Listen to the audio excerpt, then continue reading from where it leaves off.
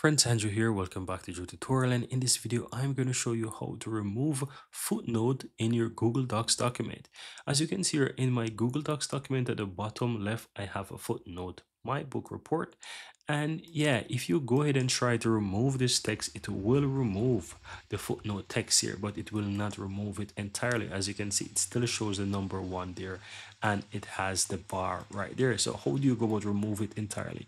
You want to look in your document, guys, because once you add footnote, it basically adds a number within your document as well, and that's what you need to find in the document to be able to remove the footnote entirely. So as you can see, there's a one there and it still have the footnote. So scroll in the document and find where you have that number. As you can see here, mine is right here. And if I go ahead, let me scroll down a bit to see if I can show you. But if I remove or backspace on this one here, you will see that when I scroll to the bottom of my document, it no longer has the footnote there anymore.